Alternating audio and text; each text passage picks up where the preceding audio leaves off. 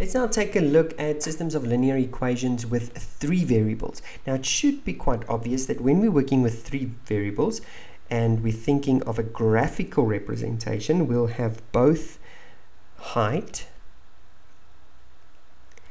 and we'll have width and we will have depth. And this means we are working in three-dimensional graphics. 3 dimensions. Now in 3 dimensions we will have our linear equation will look something like this. We have 3 variables equal to 0, for example, and this will be in the 3-dimensional space a surface, a flat surface, for example like a piece of paper. Okay, a piece of paper or a surface, and now that surface might have various positions. It might be facing you, might be flat. Okay, but these are different examples of surfaces. Now what will the solutions look like? So if I have more than one equation, which means I will have more than one surface, let's say for example that, then we'll have a different surface. How will these surfaces interact? Well, I think a good way of thinking of it is to look right in front of you. Consider the wall that's right in front of you. Okay, there's your wall right in front of you, and now consider the wall that is on your left or your right. There's a wall on your right. Both of them are flat surfaces, and you'll notice that these two flat surfaces meet each other in the corner of the room in a straight line going from the floor all the way up to the roof.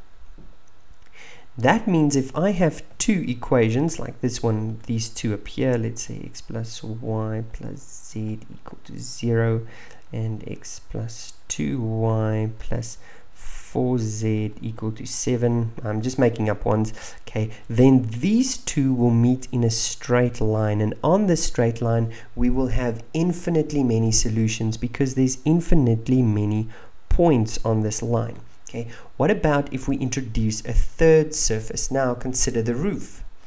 Okay, now your roof, or let's take the floor rather, it's going to be easier to draw. If we consider the floor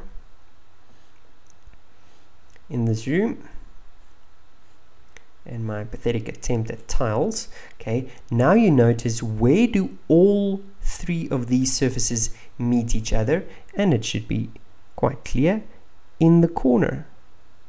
So if we introduce a third surface, let's say 3x minus y minus z is equal to 1, there's a third surface. It is possible that these three surfaces can intersect in a single point, a point that is both on the floor, on the left or the right wall, and on the wall in front. This means we will have a unique solution,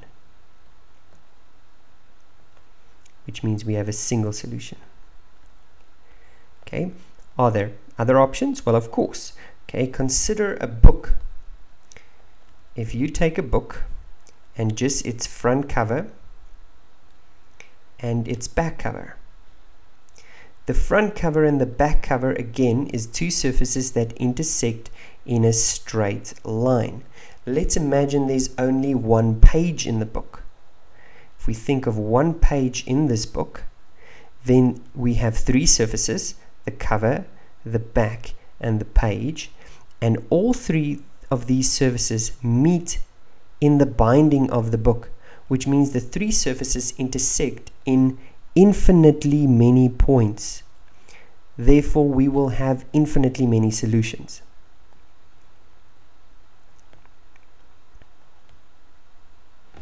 Oh, there goes my spelling. Infinitely many solutions. Okay, is it possible that we can have no solutions? Well, again, of course. This time, just consider the floor in your room and the roof. The floor and the roof should be parallel in a normal room, okay, which means there's no point that is both on the floor and on the roof, unless in a tent, of course, okay. But the floor and the roof are parallel, and even if we introduce one of the walls, okay, yes, the wall and the roof intersect, and yes, the wall and the floor intersect, but these two intersections never intersect again, which means this will have no solution. There we go. Let's look at an example of solving these algebraically.